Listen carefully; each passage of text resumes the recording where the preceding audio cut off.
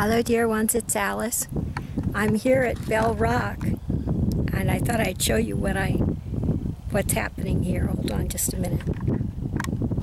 So this is Bell Rock. See that huge structure there?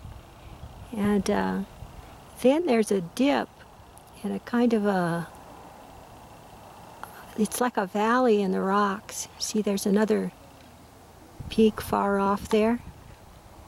And so there's this valley here that gets even lower and then comes down to the place where I'm sitting. And over here there's another huge rock.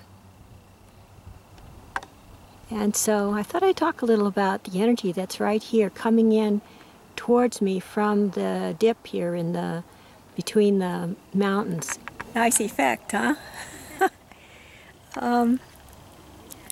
So there's energy coming, it's flowing like a cool breeze through that dip in the rock, and it's coming this way and then it settles down like the evening coolness down onto the earth right where I am.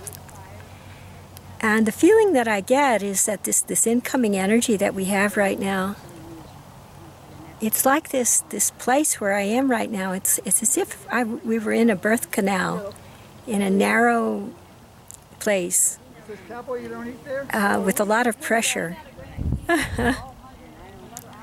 And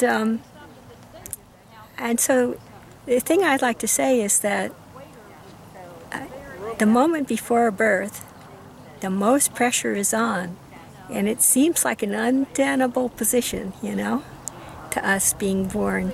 And the same is true of the energy coming in tonight, and even starting right now, as there's a lot of pressure, and it kind of feels difficult, really, really hard, impossible.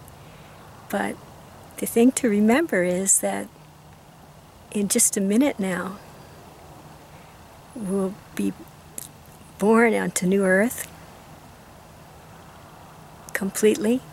The process of birth will be finished, and the pressure will be off.